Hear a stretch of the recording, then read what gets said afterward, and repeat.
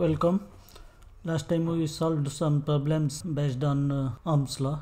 Today we will try to solve some problems. This is the first problem. Calculate the resistance of 150 meter of aluminum conductor of 2.5 square mm cross section area.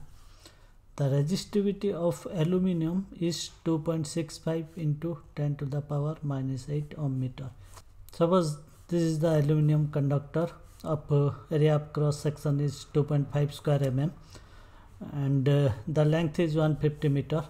Now we have to calculate the resistance of this aluminum conductor. We know the formula of the resistance R is equal to rho L divided by A. Rho is the resistivity of aluminum. Here it is given 2.65 into 10 to the power minus 8 ohm meter. L is the length of the conductor. Here it is 150 meter and A is the area of cross section. It is given as 2.5 square mm.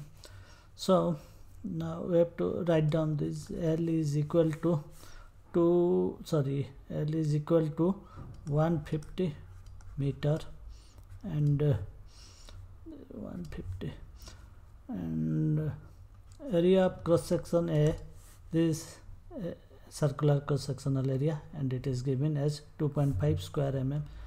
So you can write 2.5 square mm, that is equal to 2.5 into 10 to the power minus 6 meter square, because we know that 1000 mm is equal to 1 meter. So 1 mm is equal to 1 by 1000 meter, that is equal to 10 to the power minus 3 meter, and hence 1 mm square is equal to 10 to the power minus 6 meter square.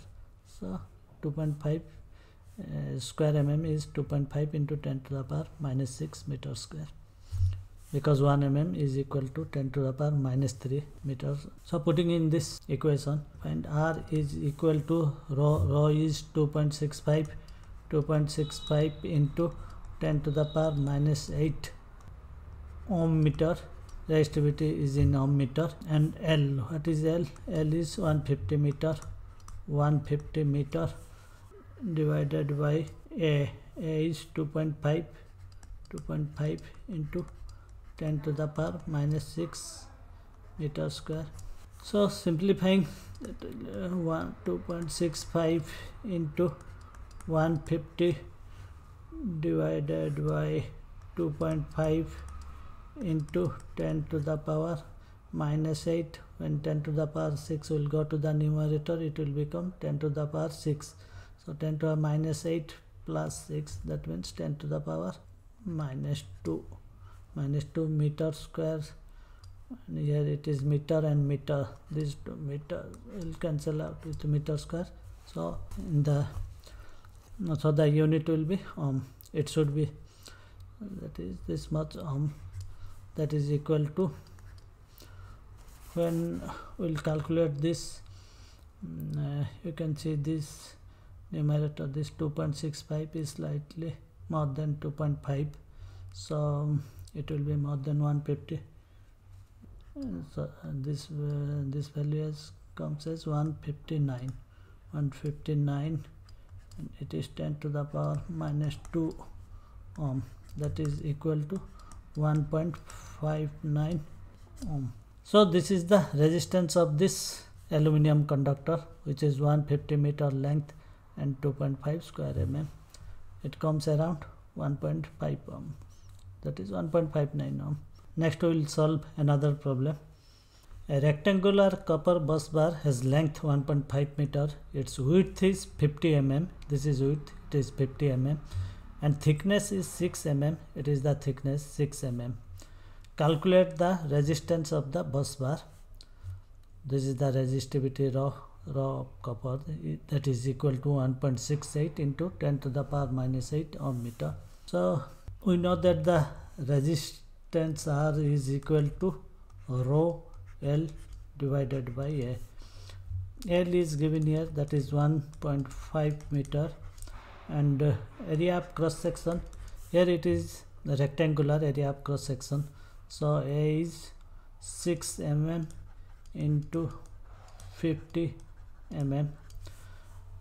That will get 300 mm square, and we'll convert it to meter square. That will be 300 into 10 to the power minus 6 meter square.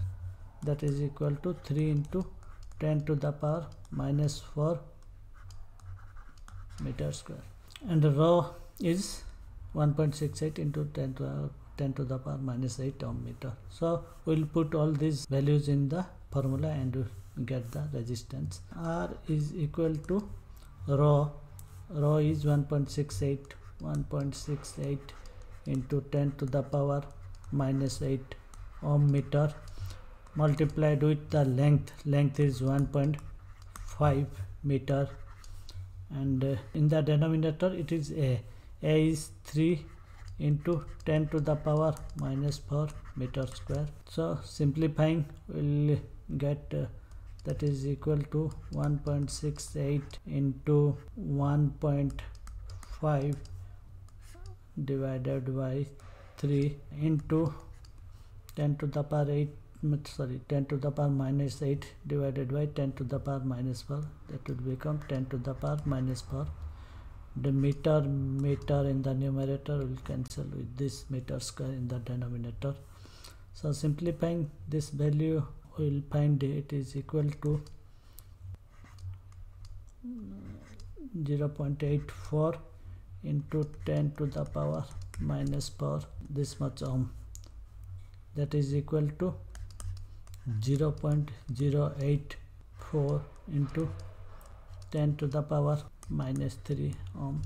That we can say 0.08 per milliohm.